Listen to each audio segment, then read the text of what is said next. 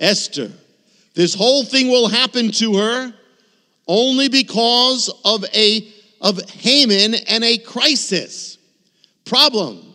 If it wasn't for Haman, this never would happen. She never would have come out of the closet. Mordecai would never be exalted. Other people would never have gotten saved and converted, as it says at the end of the book. So God's purposes, we look at problems and we look at crises and we hate them, but God's purposes are often accomplished through those things. In fact, those are the things which often accomplish the change that God is wanting for our life. Most of us did not get saved except for problems or crisis or something. Most of us. God fulfills his purposes through those things. Look at God's people, Moses. Moses, the calling on Moses' life would not have been fulfilled. It could not be fulfilled without Pharaoh and without the bondage. That's how it happened. Look at David. David could never become king and never fulfill it without Goliath. So we despise our problems, and God says, I am anointing your problems to bring you I'm anointing it to bring about change in your life, to bring about what I need to bring, because when everything's going regular, when everything's going fine, you probably are not going to change. Human nature is, I'd rather not have change. God is saying, I have to allow this so I can accomplish the destiny I have for you. We have the word, we hate crises. We don't want a crisis, but the word crisis is Greek. It's in the New Testament. And when it appears in the New Testament, the crisis doesn't mean crisis. It means decision. When you have a crisis, don't panic. Say, Lord, what are you trying to accomplish? Things are not out of control. Things are not not with God. They're not. So, Lord, there is a way, there is something through this, just as much as if he blessed you with a calling today, he gave you a word. The crisis has a purpose to it. And instead of fearing it and hating it, Lord, what do you want to accomplish? This will accomplish it just like a blessing would. So it would be a blessing. In fact, they'll probably accomplish it a lot faster. So, Lord, what is your purpose in this crisis? What do you want to do? What's the good thing? And remember, crisis means decision in Greek. What is my decision? The crisis is there that you make a decision. Just like Esther had to make a decision in her crisis, and that would lead to her destiny. So at the same time, God said, Lord, what do you want me to do? What do you want me to commit? What do you want me to change? What do you want me to commit to you and to decide once and for all for you? So in your life. The word Goral, I said, one of the words for lots means not only destiny, means, again, inheritance. What it's like is if something is waiting to be inherited, but you can't always see it until the time. All these things, by the end of the book, it all comes, all the inheritances come. You can't see it, but until the time, but your life is to inherit. You are to inherit a mantle. God has something for you. If you're a believer, God has a calling. And you need to inherit that calling. And there's a way to do it. Now the word for Purim, the lots of the book of Esther, the Purim, interesting, literally means the broken pieces. Esther has had a life of broken pieces. Broken in exile, broken by the death of her mother and father. Broken, brought up in a foreign land in a house by a relative, and yet God, through all the broken pieces of Esther's life, God brings together the destiny appointed. Not despite the brokenness, because of it.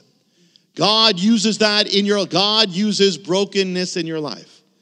God uses it because brokenness is another sign of change.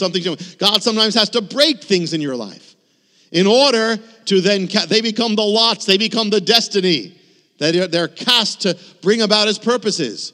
Not to fear even brokenness. God will use brokenness. You may have had a life filled with brokenness, or even in the Lord, broken things, broken ministries, broken relationships. God will use them and recast them, the lots, for destiny. Know that there is a plan. There is a destiny.